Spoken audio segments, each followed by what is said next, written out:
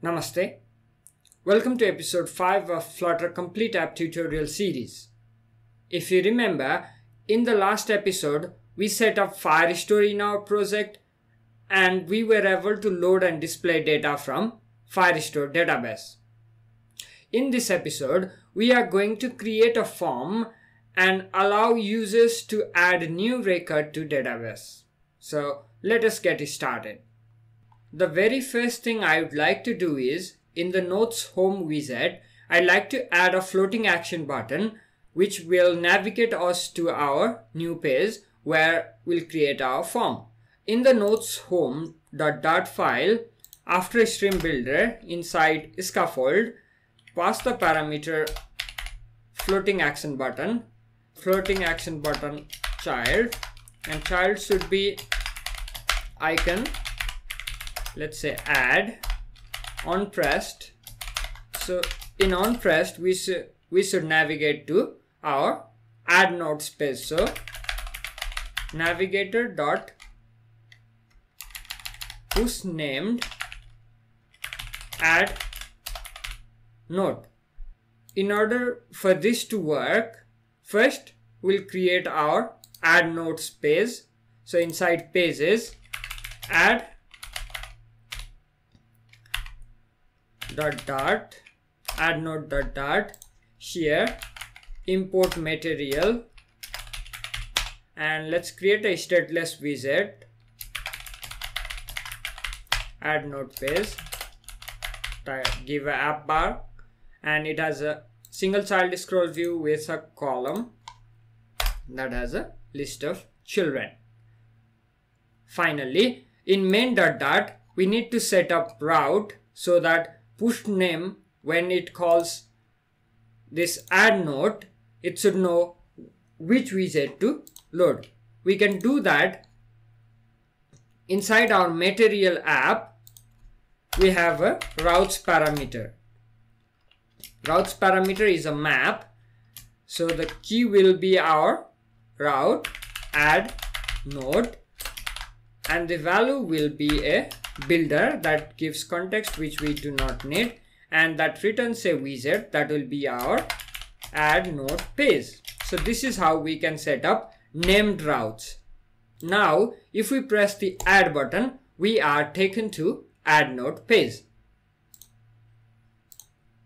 In the add node page, let us now create form fields and buttons that will allow us to add nodes detail. First, let us provide padding for single child scroll view. Padding of all sides, let's say 16 points. Now in the column, let us create our fields. Text field, input decoration, level text, let's say enter title,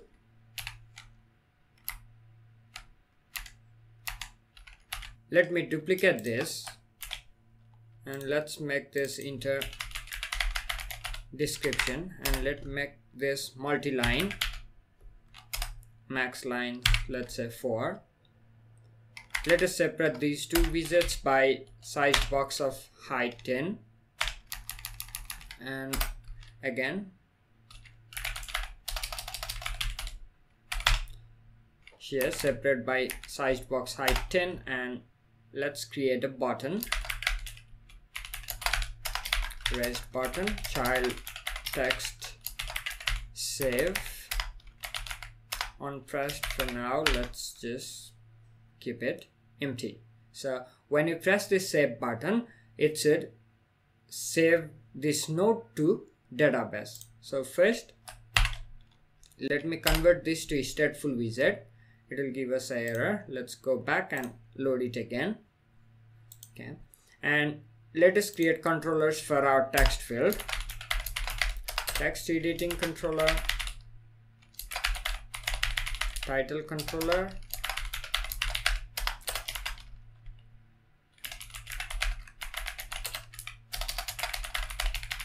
description controller, and let's create a global key for our scaffold.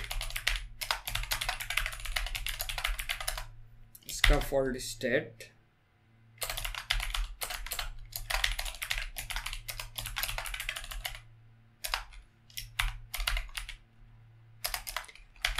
Init state. Here title controller is new text editing controller, and description controller is new text editing controller. Also, let us create description focus node so that through keyboard action we can focus description field from title field. We'll see that later how. Focus node, description node,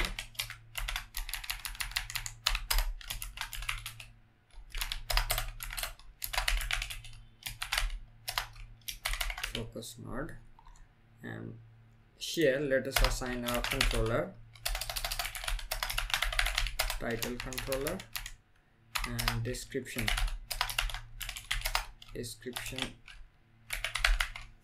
controller, and focus node, description node. When we tap the save button, we'd like to do few things. First, if title editing controller text is empty, if it is empty, return. We do not like it to save, we'd like to show a message. So key dot current state, so this is scaffold, key is for scaffold state, so current state dot show snack bar,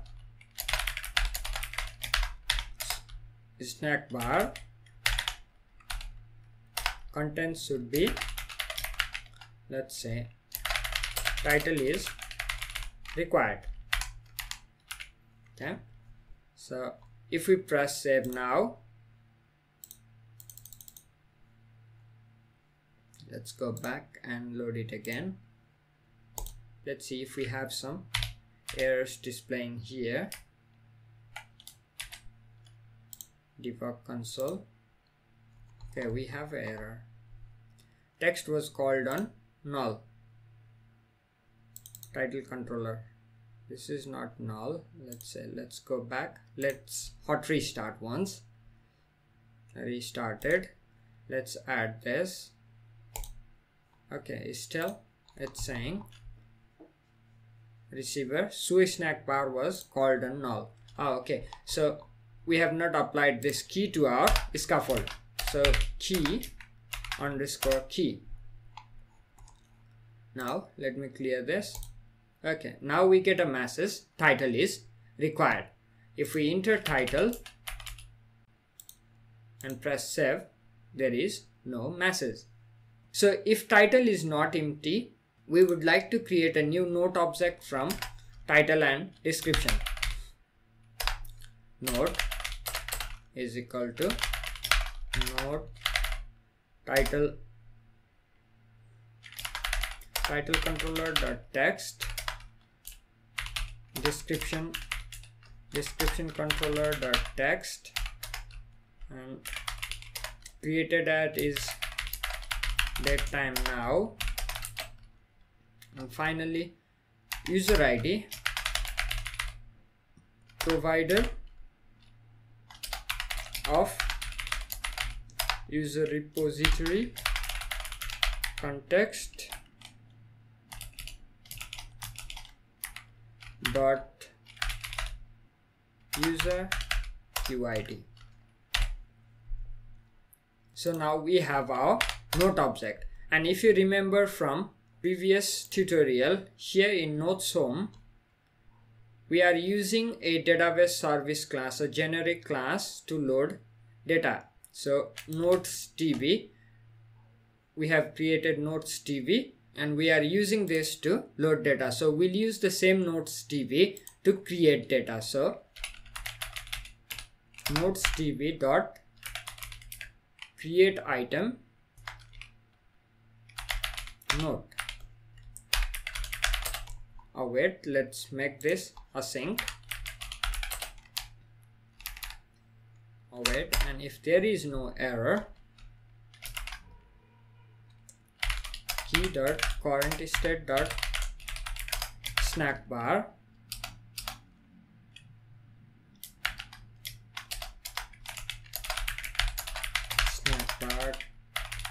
content text not saved successfully. Finally, we are ready to clear our fields. So title controller dot clear controller dot clear. So after adding the node to the database, we can either navigate back to the list page by doing navigator.pop, or we can just show the message, clear the description and title, and stay on this page. So for now, we'd like to stay on this page. So let me add a title, new node from app, and in description, this is the node created from app, and let us press save. We are getting an error. So could not find the correct provider user repository. So it could not find the user repository. Let us check main.dart. Are we providing provider? No. So home page. So we are providing the provider in our home page. What we'd like to do is, so copy this and remove this from here.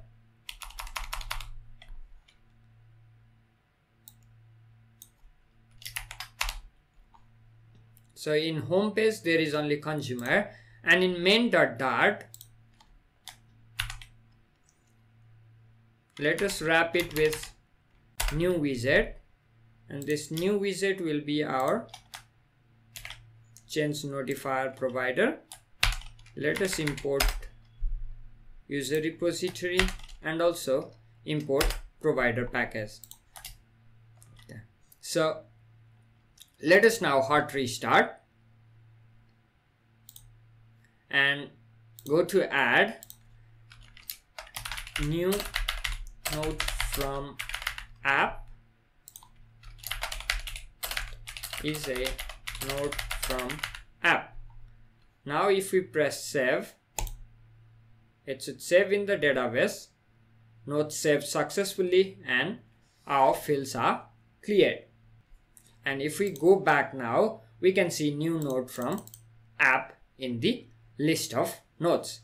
So I like to add few more things in this form to make it more easier for users. First thing I'd like to do is, in the intertitle, this button should show next. This keyboard button should show next instead of check, so that when user presses this button, user can highlight the next field.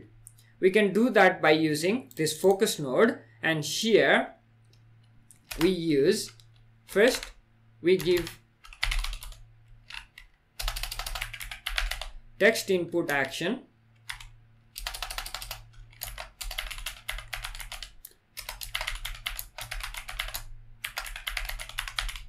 so that will be next, and on editing complete. So when editing is complete, what we would like to do is focus scope of context dot request focus description node. So when user presses that button, we'd like to focus the description node. So now if we press on the title field, we see there is a next button, and when we press this next button, the next field is highlighted. So this is how we can use focus nodes to make forms more easier to navigate. Next, in the save, if there are no errors, what we'd like to do is, we'd also like to hide the keyboard if there is any by doing focus scope of context dot request focus new focus node. So now if we see another node, so I think we'd like to hide the keyboard only when the note is successfully saved in the database. Now if we press save, yes, the note saved successfully and the keyboard is hidden. Instead of doing this, what we can also do is, if notes is saved successfully, we can just do navigator.pop. That way we'll be directed back to our list page. So if we test now,